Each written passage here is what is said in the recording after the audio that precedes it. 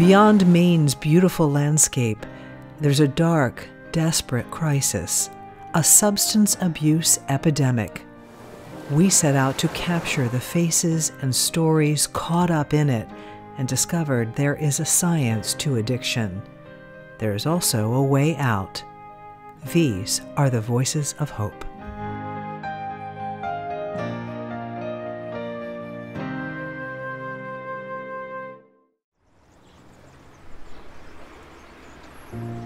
From seeking a high to seeking an escape from self, experts in addiction cite 5 underlying reasons for addiction: trauma, co-occurring mental disorders such as anxiety, depression, or bipolar, sexual and gender issues, genetics, and prescription drugs. That summer before I went into freshman year in high school is when I started trying Adderall, Vicodin, cocaine, ecstasy, really anything I get my hands on. I did it and would have done it just to get out of myself. I was just looking to not have to deal with me, myself, and my life. My freshman year, I'd gotten into this really bad pattern. I looked awful. Like, I wasn't sleeping, I wasn't eating, I knew I looked bad. I looked so bad that I was begging and hoping that somebody would say something to me. Just anything. I was just hoping somebody would care. But all I wanted was a hug, or someone to eat lunch with me, or some sort of greater acknowledgement. And it was in that exact instance that I was like, nobody cares. I'm going all in. I started to rebel in school. I started to fight in school. I started to not do what I was told. I never did any schoolwork, and I struggled in school. I never felt like I was smart enough. I never felt like I could do well. So the anxiety around not being enough forced me to not try. I'm acutely aware of the flesh prison I'm trapped in, and I think the desire for escape from that is something that ultimately led me to drinking.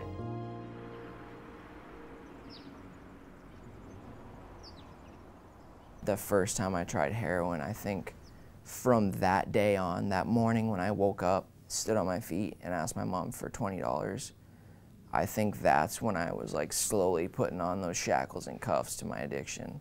This whole idea of I just wanted to be on my own. I wanted everyone to leave me alone so that I could drink and use the way I wanted to. I thought, you know, oh well, I'm free. Like, I have to get more free. I have to get to where I want to be. But the jail of addiction just was, I was going backwards from the goal that I really wanted. Drinking felt at the time like something that was giving me more freedom. Like, it felt like it was giving me freedom to be social in situations that I wouldn't normally have felt comfortable doing it.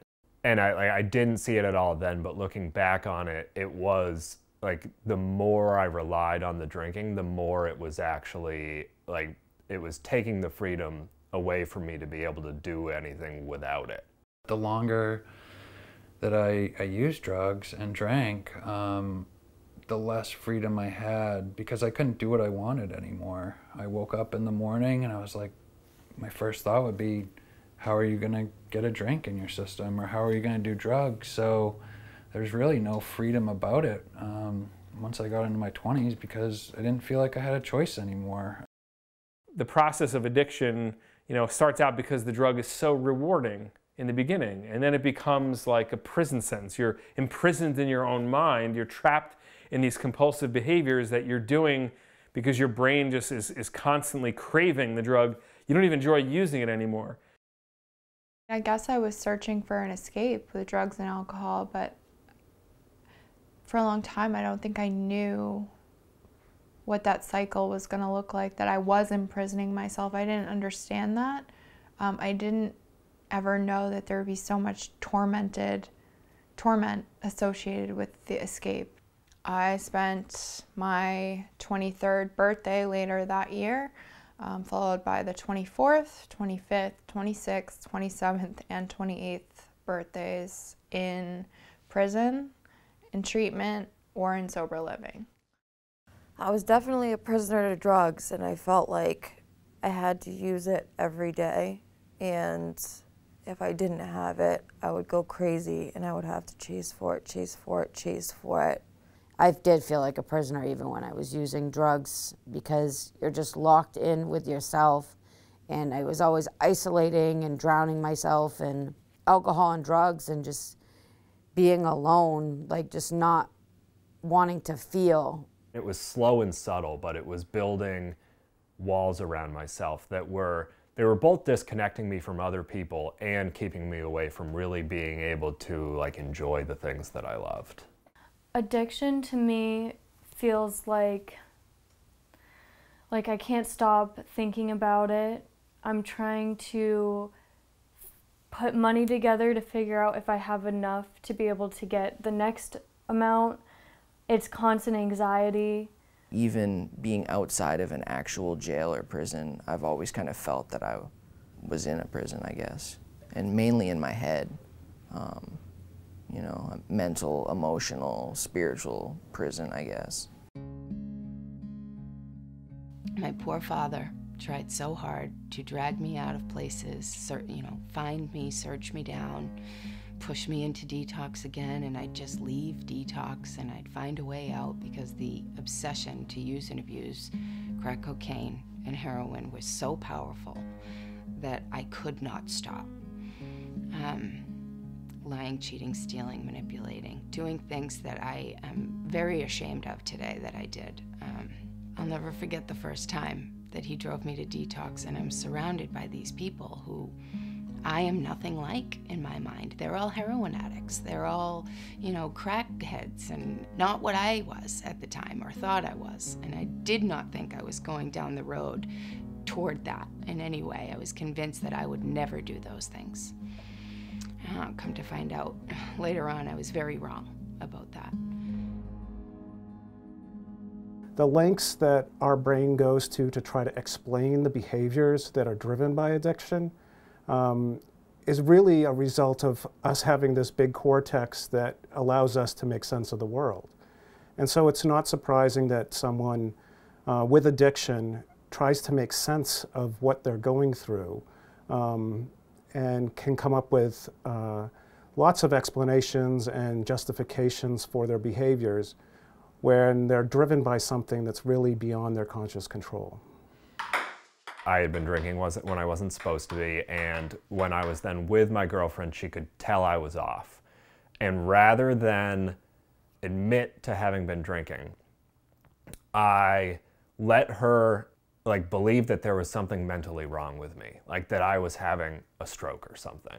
And so she took me to the emergency department. My family, they were like, you should probably go see a neurologist then, like if you think that's what happened. So I work at a hospital and like basically said, yeah, okay, I know a neurologist, I'll go in, I'll see my PCP, I'll get like blood work done, all of that. So I said I was gonna do all of that.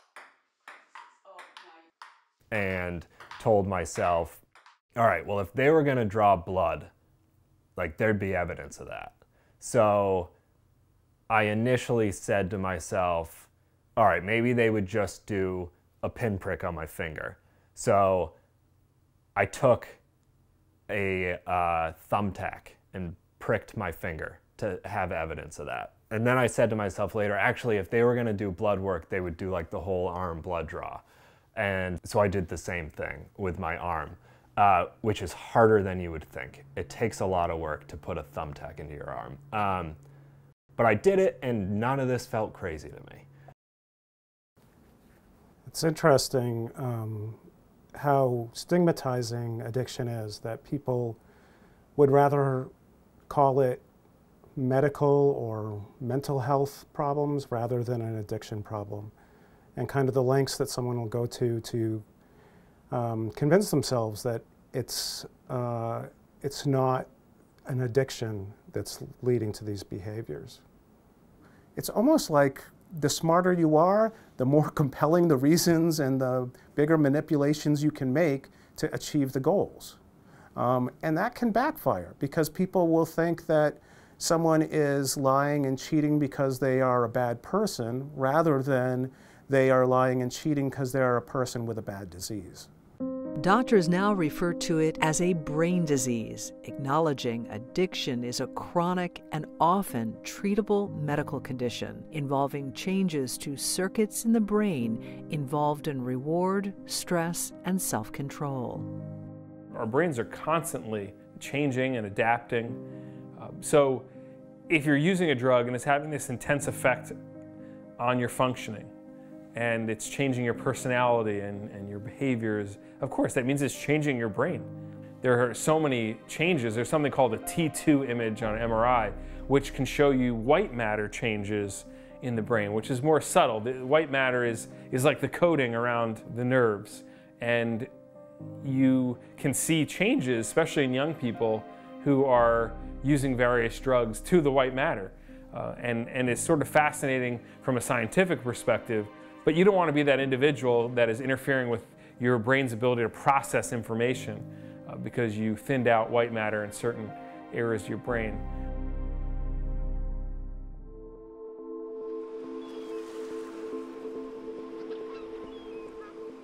In December 2014, I'd been in jail for about a week, and I found out that I had the opportunity to get high, and that somebody had some heroin, and I was in the process of getting high in jail, and another gentleman, he got high before I did, and he ended up overdosing and passing away.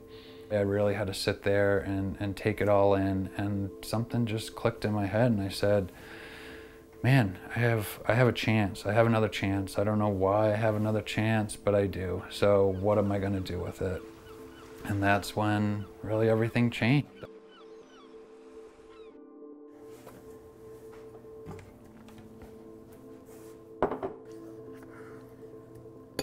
I just knew that like this was, if I didn't do it this time, it was over for me.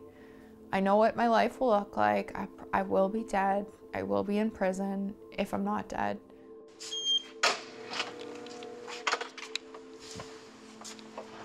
I would still like to think that I can control my life, but I really can't. I need that something that's bigger than me that I either look up to, talk to, pray to, meditate to. For me, everybody's different, but that's what my recovery looks like.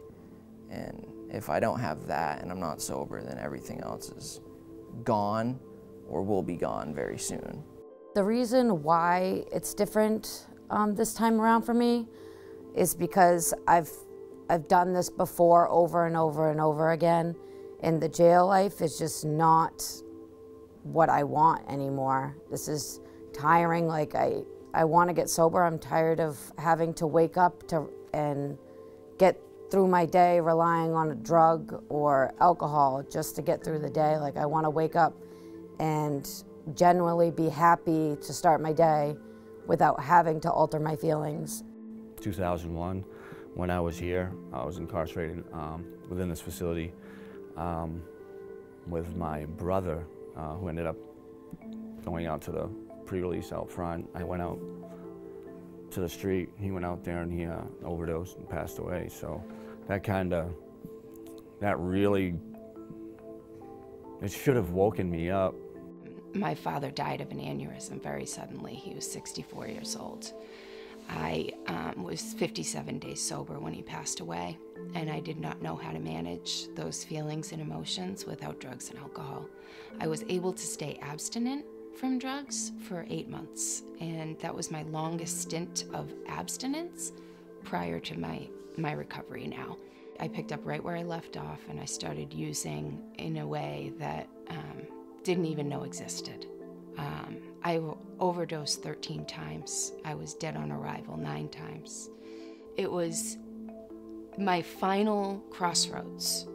I knew that if I did not get sober this time, I was going to die a drug addict, and it was going to be a very painful, slow death. I was just like, this just is never gonna work out for me.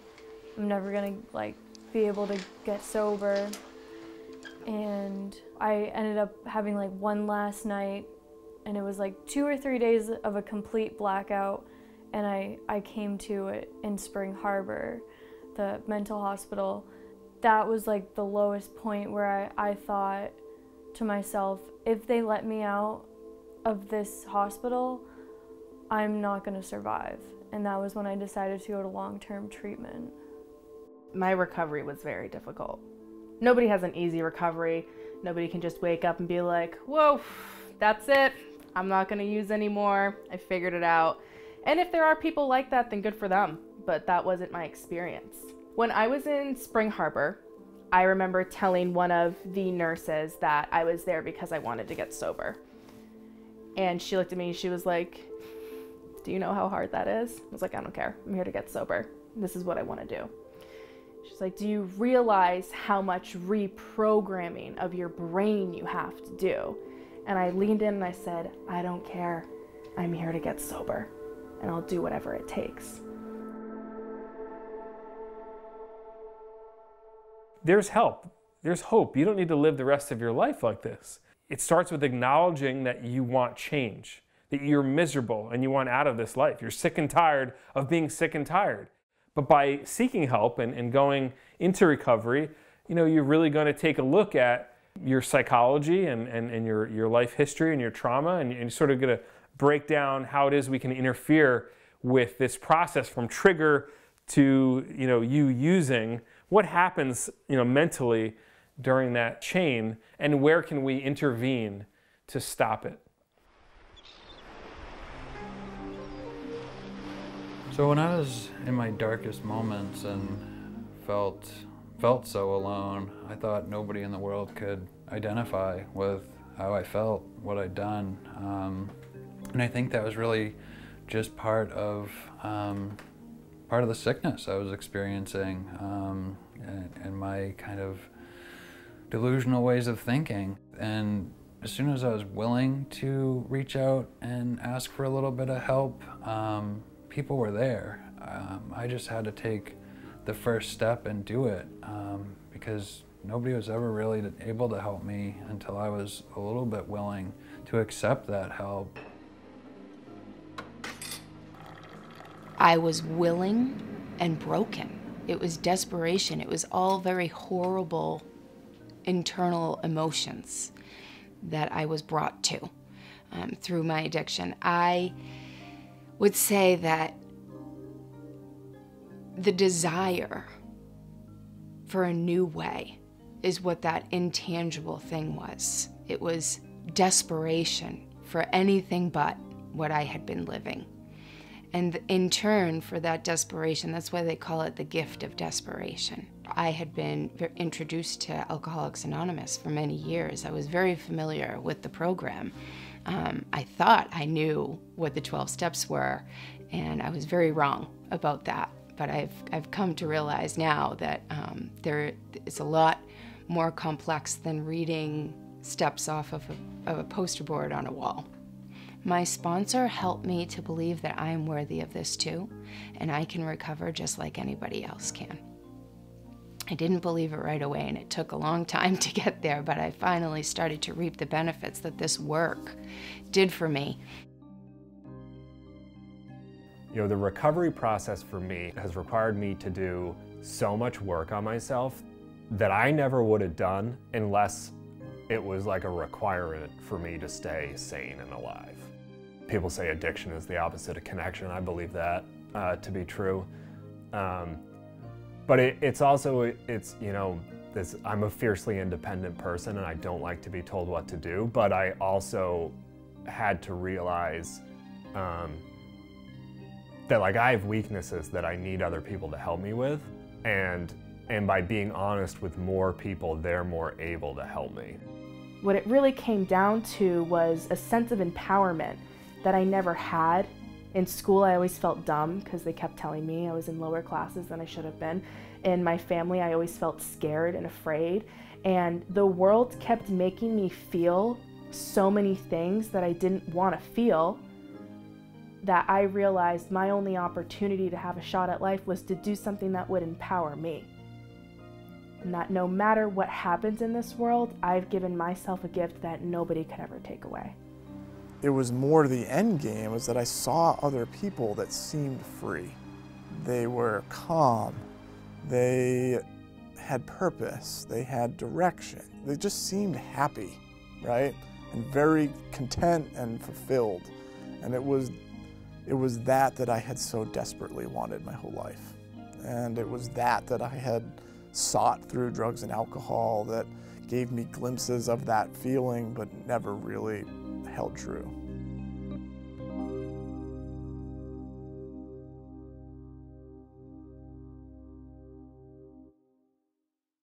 I'm involved in 12-step recovery. I have regular meetings. I have people that I'm in close contact with who are, people further along the line than me, or, have strung together more sober days than I have, and people with fewer. I think being part of that community is really helpful for me. There's active work as part of that. The actual 12 steps of 12-step recovery helps me to better understand myself, to also kind of clear up some of the wreckage of my past, so that I can kind of move forward in a way that, I feel good about myself. Alcoholics Anonymous and Narcotics Anonymous has saved my life before, and I know it can do it again. Getting a sponsor was really important, having someone to talk to all the time. When you're having a hard time, it's always good to have someone that's there to listen to you, rather than facing things on your own. And it was just like God moment after God moment. Like, things lined up. I was able to go get help, and I was sick. I had withdrawals like I had in the past. It wasn't like a fun experience. And I went to a 12-step retreat, and for the first time, actually, you would think that I would have seen it before, but the disease model was explained to me. The chronic use of substances does damage the brain. There are connections that are lost. There's loss of receptor density. Dopamine systems are out of balance. There are a lot of changes that happen. And as a consequence, when they stop using, nothing is enjoyable, nothing is pleasurable, nothing gives them the same effect that that substance had given them. They are in a hypodopaminergic state where they don't get pleasure from anything. It's very challenging to go on. My program, or my prescription for staying healthy, has changed a lot over the last almost 7 years. And I started with AA, liked it, it wasn't my full source. What I personally do is I have a really great community of women that I study the Bible with, and we walk through life together. And that is a very replenishing source for me. That's a very incredible source for me, is to have them in my life. And it took a very long time for me to reach that place where the desperation was that intense that I could then become willing and surrender to the program of Alcoholics Anonymous. And this is where the divine intervention from God came into play for me. I cannot describe this to anyone. I really can't understand it myself completely. I've tried. I know today that no human power on this earth could get me sober. There isn't a single person, place, or thing that is going to get me sober. A power greater than me, I choose to call it God. Is it God? I don't know. But it is something out there that is bigger than I am, that intervened and gave me the ability to be teachable, to become willing, to surrender, and get out of my own way. I went to rehab, and I really just started listening to people that had been in the place I was in that moment. Maybe not that exact place, but a place in their lives where they thought nothing could get better. They're really just broken down and tired of living a certain way. And they started to guide me and really just kind of give me suggestions of how I could get well on the inside, not on the outside, not trying to make everything look well on the outside like I had done in the past, like put on the show that everything's okay. While I was there, they really set the foundation of being honest and getting back in line with my moral compass and my values. It's never going to be as bad as you think it is if you tell the truth, because it's those like secrets and trying to cover stuff up that will just, I would have relapsed again, and who knows if I'd still be sober today if I didn't get honest about that. I eventually developed this life that I was like, this feels sustainable to me. Like, this feels good. I started sponsoring other women and I started helping other women, and I felt like I was finally on like this path that I could keep walking on. I didn't feel the need to, there's nothing I need to run from. There's nothing that I can't approach like head on. I was introduced to a group of people whose lives had dramatically changed as a result of applying, by working the 12 steps and applying the 12 steps to their everyday life. I was quite taken back by their sincerity, their knowledge, their ability to sort of explain my disease from personal experience in a way that no doctor or therapist had ever been able to really reach me with, and break it down in a way that like really made sense. Now, freedom has evolved to be really nothing is gonna dictate what I have to do. Wake up in the morning and not have to think about drinking or getting high, and to sit there with a cup of coffee and have my brain be quiet while I say a prayer, do a meditation. I can go where I want. I can be whatever I want to be, and there's really no limits. Sponsoring other women has been a huge part of my recovery program. Giving somebody else hope and showing somebody else the way that was so freely shown to me is what makes this program tick. It's what makes it work. I can relate to these girls that I work with. They can relate to me. They believe me. I think that I'm here, and my purpose is to carry the message of hope and try to reach out to people who are suffering and show them a way out. And also to help women who are going through the horrible things that we go through on the streets and in the depths of drug addiction.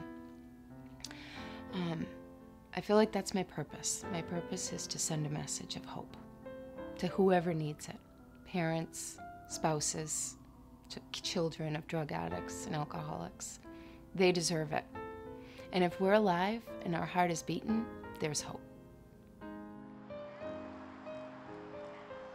The first time I really felt like I had arrived to my recovery, the first time I really felt it in my soul. I was 2.5 years sober at the time, and I went to Ireland, and it was beautiful and it was amazing. And I was on the west coast of Ireland, and we were driving through these beautiful hills and valleys, and I saw all these sheep farms, and I saw all this beautiful scenery, and I looked out over the coast, and I just started crying because I couldn't believe that I was alive to experience it. And I just sat on that tour bus sobbing with all of these friends I had made, and I realized what a blessing it was just to have the opportunity to try at life, let alone getting a second chance.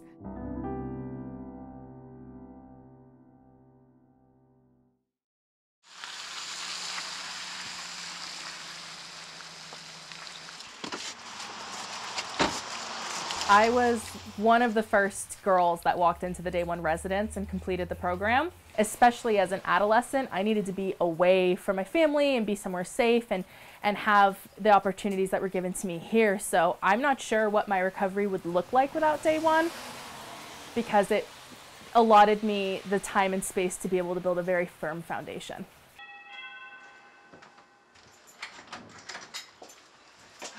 Hey, Molly. Hello. Regardless of how things are going, we're like giving... Day One is very unique for the state of Maine because we are the only organization that has residential substance use treatment for teenagers.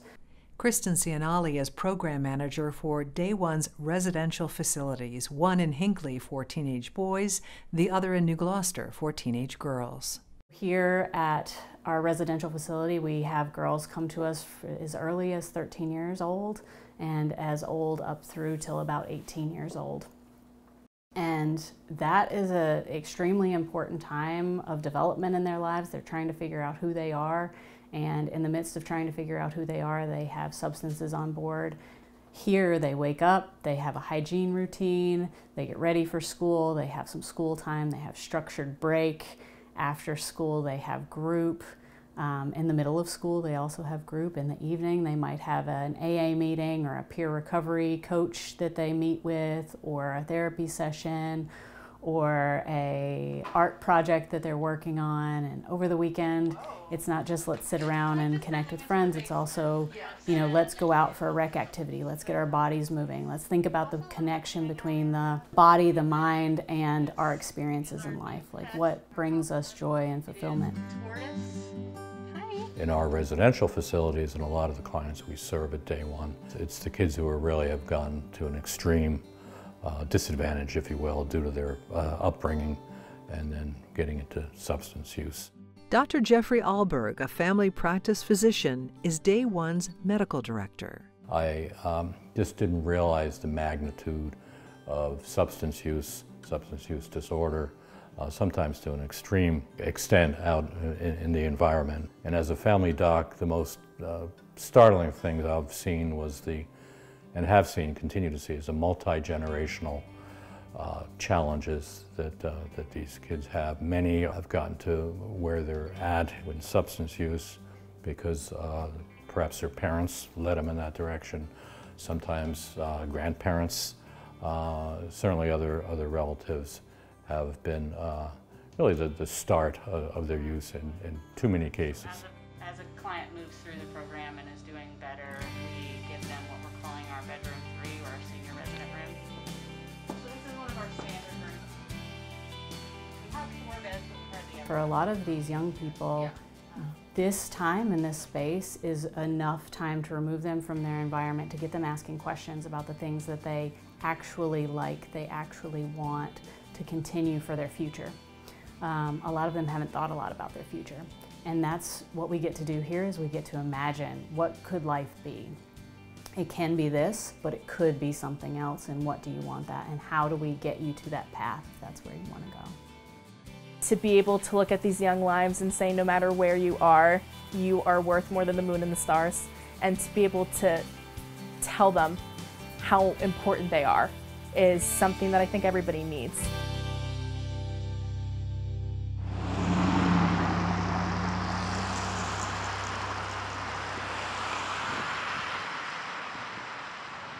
You need to be aware that this affects everyone, every walk of life, every population. You can't tell when someone's in treatment with me because they look like anyone else who's out walking the street.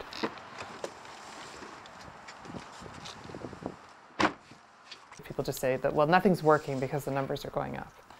And I think that's really an unfair conclusion to come to, because the lethality of the opioids that we see now is entirely different than what I saw, 10 years ago, where, I didn't have patients overdose and die that often at that period of time. It was largely heroin. If somebody did overdose, it took, 1 or 2 doses of Narcan to reverse their overdose. Now I almost never see heroin. I almost exclusively see fentanyl, or one of the fentanyl analogs that's similar. And, it requires 6, 8, 10 doses of Narcan to reverse folks out. In other words, save their lives. Dr. Elaine O'Connor is the addiction medicine lead at Kennebec Behavioral Health in Skowhegan. I travel an hour and a half each way twice a week to come to work here because I love what I do, and these are my people. I'm from rural Maine, and this is where I'm supposed to be. These are the people I'm supposed to be serving. And really, this is the sort of front line, the hard edge of the substance use disorder epidemic in the state. I have a situation from a patient in the past that she was so sick and so scared and so overwhelmed and needed treatment. And her dad basically put her in his vehicle. They came in, he was practically like lugging her in because she was in full-blown opioid withdrawal. And full-blown opiate withdrawal is like laying on the floor, she's writhing in pain because every muscle in her body hurts. She's throwing up everywhere. She hasn't slept for 2 days. I mean, the idea that this person could function, in this state of full-blown opiate withdrawal is just nonsensical, frankly. I can see the tears in his eyes, and I'm just like, it's okay, we're gonna figure this out. And I told him, there's this medication that I'm going to use, and it's going to be, it's gonna change everything. And, he had never heard of the medication. And I said, just bear with me. I know this feels really bad, but we're gonna get through it. So I sent a prescription, of the Suboxone to the pharmacy, and I called them, 4 or 6 hours later when I was home that evening, and I just, how you doing, Dad? Just want to check in. And he said, that's an amazing thing, that medication. He said, my daughter went from what, you saw earlier on the floor, writhing in pain and vomiting and everything else, to being normal and functional again. There's so many good cases, and there's so many situations where you bring hope to patients and to families. You're part of a human story in a way that probably nobody else has ever been part of their story. I mean, I know patients' deepest, darkest secrets, and I'm honored that they have the courage to share that with me. I have a young patient that we worked with for probably 5 or 6 months, who recently passed away just this past weekend. I learned about it, when I sat down on my couch and opened up my computer. We knew she was really struggling.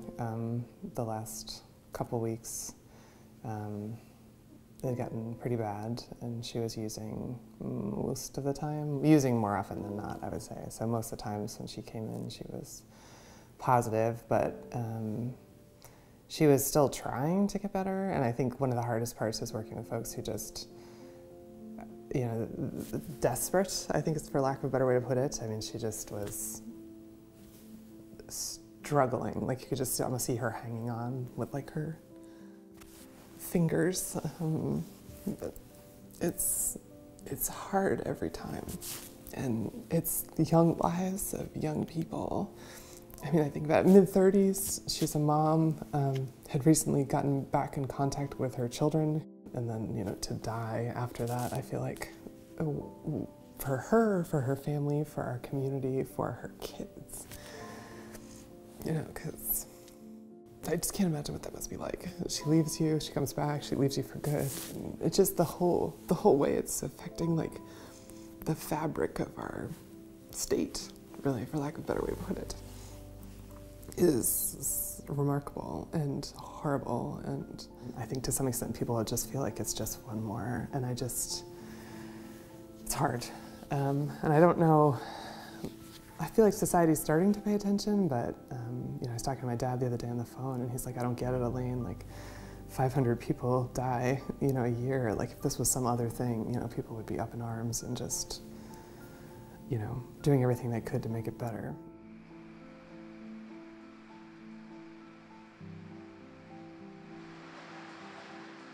It's 5 a.m.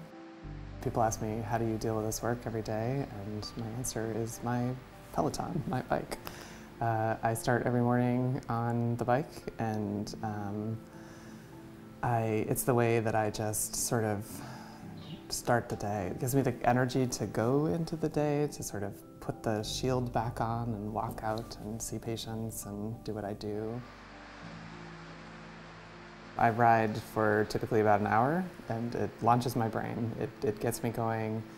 It turns things on, makes me like able to go about my day and start doing things. And but I think it also helps get up. I mean, frankly, if I'm carrying stuff from the day before, like it lets me sort of work that through. And you know, there have been many hours that I cried most of the ride.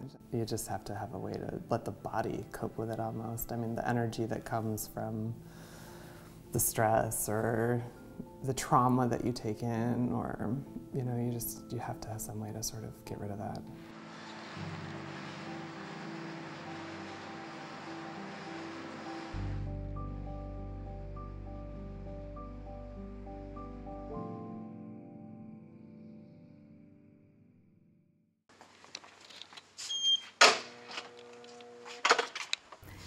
With medication-assisted treatment, and there are a variety of drugs that can be used to address this depending on what level of addiction and what will work for that particular individual. Arlene Jakes is in charge of programming at the Cumberland County Jail. She's also in charge of the jail's Medication-Assisted Treatment, or MAT program. We can help stop the cravings. We can rest the brain so that it can begin to heal and allow that individual to take back control of their life. So an individual who comes in on an active prescription for methadone, for example, or Suboxone, then through our medical department, we can assess that. We make connections with their provider on the outside, and we're able to continue that medication here, so we don't have to put anyone into withdrawal. We don't have to make anyone take a step back. We can simply continue that work. And they don't want to die. And so what their hope is that, can I get on to methadone? Can I get on Suboxone before I leave? Yes, I know I'm not using drugs, but can I get on this medication so that when I get out there and those cravings start and that pressure starts, will I have the strength and hopefully the support I need to make a better decision for myself and to keep my life on track the way everybody here truly desires it. When people come in here and say to me, I'm tired of this life, I don't want to do this anymore, I believe them wholeheartedly. They're not lying to me. Now, it doesn't mean they're not going to come back and then they're going to keep using, because we know how difficult and chaotic that addiction can be for them. But they're sincere. Nobody wants to live that life. In 2020, the state of Maine made medication-assisted treatment, MAT, available to inmates struggling with opioid addiction at each of the state's adult correctional facilities. Maine's county-operated jails are working on plans to provide MAT to inmates who received the medication prior to their arrest. All right, come on in. You can have a seat on the other side. All right. Hospital systems are also working toward solutions. Maine Health's Integrated Medication-Assisted Treatment Program, or IMAT, combines talk therapy with medicines that can control cravings and lessen withdrawal symptoms. The medicines help a person feel normal again so they can focus on therapy and rebuilding their life. It helps me get through my day-to-day and want to be sober and want to be happy and healthy, and that's what it gets me. It gets me there, you know, where I need to be, especially with my IMAT program and everything in this. It's great. Rihanna takes part in the Maine Health program. For her, it's been a very long cycle of use and abuse, and this young mom wants to break that cycle. So when I became a drug addict, it was because I was at my lowest. I was in a very abusive relationship. My partner went to prison for 5 years. I knew I didn't want to die, but I didn't want to deal with all of my pain of everything. And so I became an addict. I was addicted to oxys for about a year. I didn't have any oxys one day, and I found a bag of heroin. I didn't want to kill myself. I knew I didn't want to kill myself, but I wanted to get high. And I knew right then and there that I had a problem. It was rock bottom all over again. It just happened so quickly. And Josh is also in the IMAT program. He grew up playing sports. He was also a Boy Scout and was even involved in the DARE program. But by 12, he was drinking, soon binge drinking and blacking out. Rehab, stints at sober houses, detox, and probation were then followed by 6 years in prison for robbery. The turning point was when I overdosed. And I guess I, in a way, was kind of intentionally hoping that I would overdose because I didn't know how to live sober and I didn't know how to live as an addict. It actually scared the crap out of me. It scared me so much that it kind of really shook me awake and realized that that wasn't what I wanted. I was so close to death at that point and losing everything and betraying, you know, everyone that I love by letting the addiction win. It made me realize that that's not what I wanted to do. And getting enrolled into the Suboxone program gave me the ability to get back on my feet so much quicker. They help teach you how to cope with your PTSD and your trauma and how to get over it in a safe and healthy way. And I think that comes down as to why people are drug addicts. And that's the core of it. You know, they get down into the core. That was probably 8 or 9 months ago that I've been on the medication. And since being involved into this program, I guess I've had a lot of access to some like professional point of views, some people who are, you know, trained specifically in dealing with substance abuse, people who understand psychology and the workings of the mind, and people who know about trauma. There's strong evidence that people that have substance use disorders have been living with painful or traumatic experiences for years in their life. When they begin to use substances, they gain an awful lot of relief from those experiences, and thus the beginning of what has developed into a dependence. The data is something like 75% of the people who have an opioid use disorder have had some form of trauma in their life. So the egg comes before the chicken quite often. Licensed clinical social worker Paul Murphy is a substance use treatment clinician at Maine Health's IMAP program in South Portland.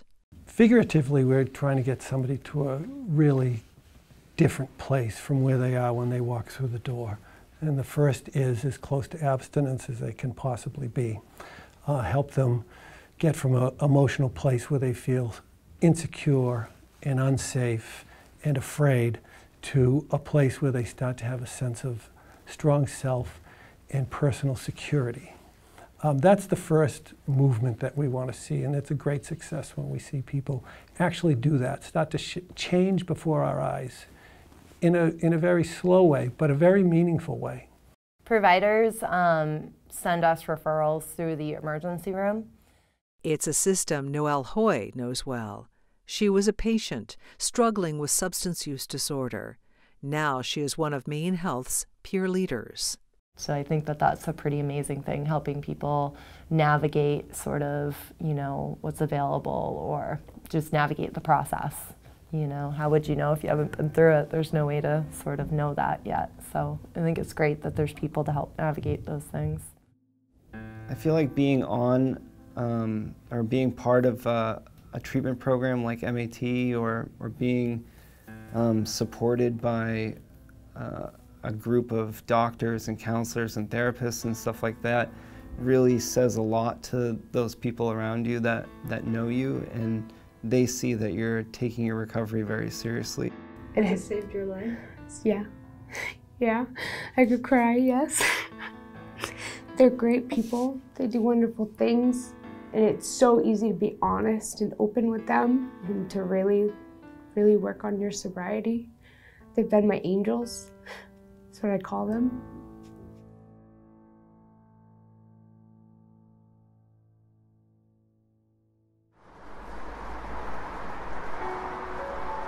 So we bring in the most vulnerable men in the city who are experiencing homelessness or substance use, and we give them a hot meal every night. We do their laundry, we give them a safe place to sleep.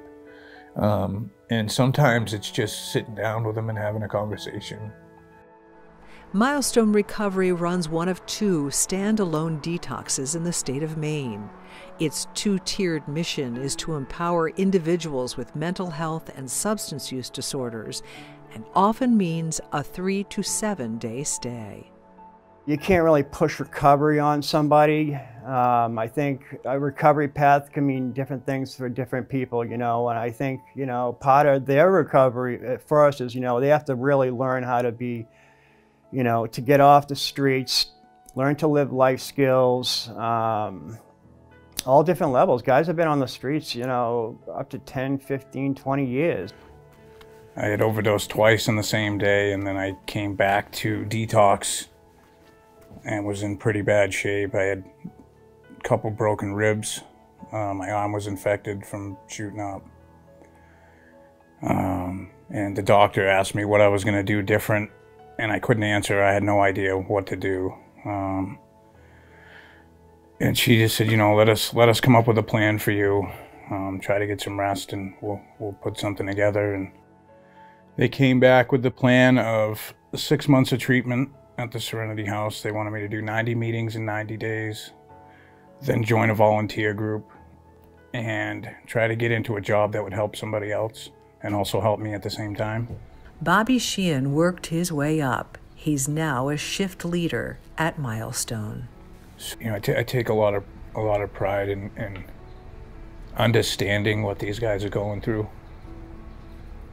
and letting them know that they're not alone, letting them know, like, I was in the shelter, I was in the detox, I was doing all the same things that they're doing, and it's possible to not have to do that anymore.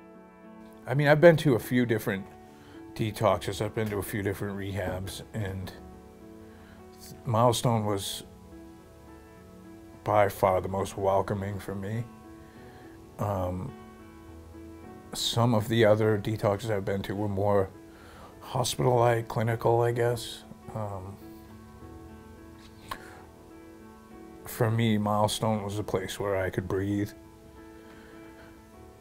where I knew I was safe, I could be comfortable. I had at least 7 days where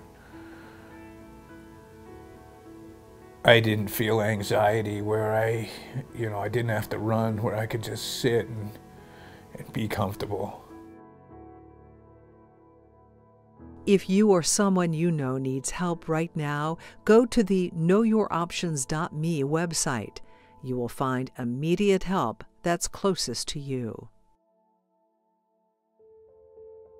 Next time on Voices of Hope, the ultimate toll of addiction and the family members left behind. And I realized that I didn't have any more kids.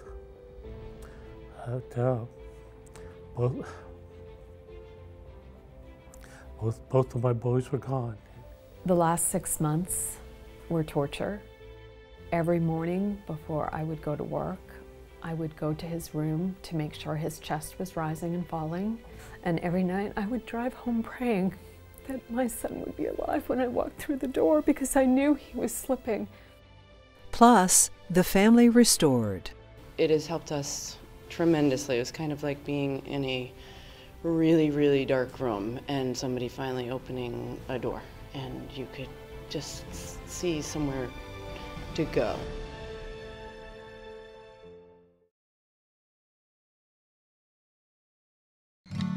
Recognize myself for the first time in the mirror today. Spent so long in the dark, now I'm stepping out, I'm finally feeling brave. When you're lost inside a maze that you created for yourself in your own brain, you'll start to lose sight of the light. I've been there before, it'll be alright. Today, for the first time, I was able to forgive myself. Today, for a new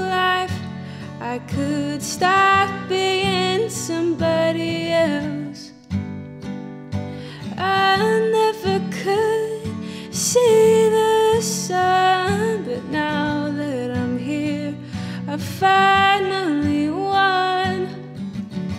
Today, for the first time, I forgave myself.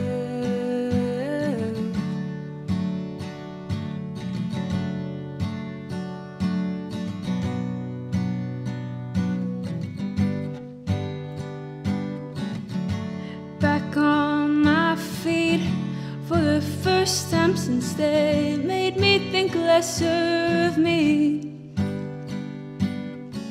It's been 2 long years, never thought I'd be here. I'm who they made me scared to be. I never could see the sun, but now that I'm here, I finally